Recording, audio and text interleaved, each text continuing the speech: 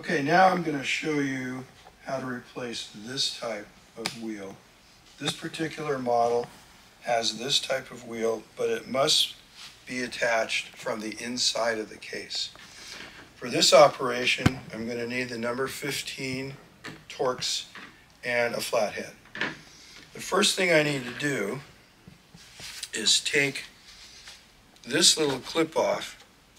I've already done it on this side, and you just unscrew this clip like this, pull it all the way out. This clip is what holds the straps down that hold the compression boards and keeps your goods nice and snug inside your case.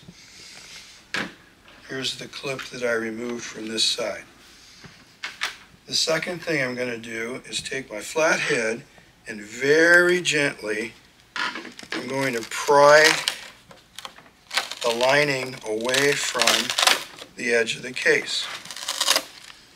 You want to be very careful and not crimp the lining. This is double stick tape. It's very strong. It does a great job keeping the lining nice and snug against the case. But when you're inside like this, you just have to be very careful not to crimp it. Now, notice the inner support here. This part right here must be intact. Otherwise, you're going to need a more extensive repair for this particular item. This is in good shape, so that means that I'm going to be able to take a brand new wheel. You notice the flats on the side of the stem? They're going to match up with the flats on the inside. It just pushes right in like that. There's a simple screw like this. Again, I recommend putting Loctite on it. Just match that screw up. This one does not require a washer. Now I have the wheel attached, and I'm going to replace the lining. Try and push down at the bottom first, and again, make sure you haven't crimped it, and just go all the way around underneath the lip and press down. And that will replace the lining and everything will be nice and tight. Then the last thing you have to do, there will be a little hole down here, and there's a small receptacle that's going to take the screw for the clip, and you're just going to reinstall this. Okay, I've matched up the hole for the small screw on my clip, and I'm tightening it up.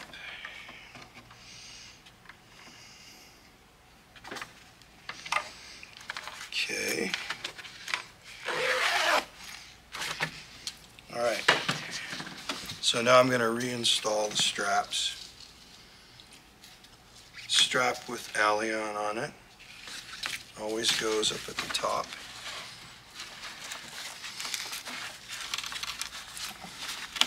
Just slide it through, give it a little tug, make sure it's flat and even and the Velcro is facing out.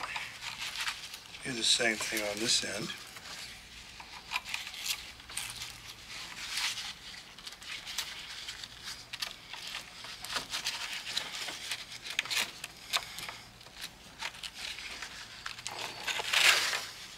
Now we have both the straps installed, and I'll just place the compression board back in and close everything up.